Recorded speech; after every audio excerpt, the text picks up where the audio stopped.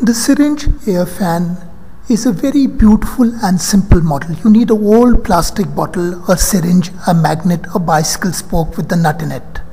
Now cut the bottle about 15 centimeters from the top and then cut 12 petals. Decorate them with tape and then press them and flatten them.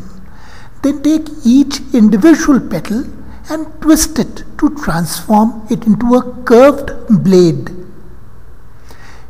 Now insert the bicycle spoke nut in the bottle cap and then screw on the cycle spoke. The end of the cycle spoke is sharpened to a point. Now remove the plunger from the syringe and remove its plastic piston. This is the rubber piston, the black one.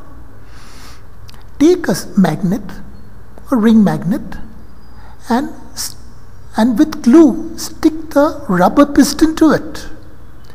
Then push the cavity of the rubber piston in the syringe end. At the end would be just the magnet. Now take the plastic fan along with the cycle spoke with a sharpened point and place this tip in the rubber washer. If you put it under a ceiling fan, this fan will rotate very smoothly. It will spin very, very fast.